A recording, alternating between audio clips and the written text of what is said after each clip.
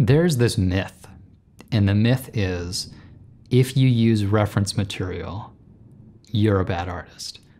A noble artist knows how to draw everything. To use references to say, oh, I'm weak, you know, I had to cheat. Look at that piece of photo reference. It's not cheating. Ask any professional artist and they'll tell you, yeah, I use reference. I use a lot of reference. Our brains have a way of simplifying things. And in doing so, we forget about all the specific little details and we just remember the stereotype or the cliche.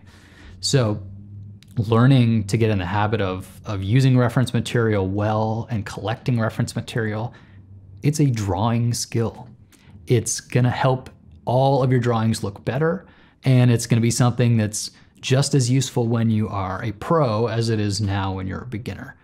So enjoy these videos and get rid of that idea of the myth that reference is a dirty word. It's not.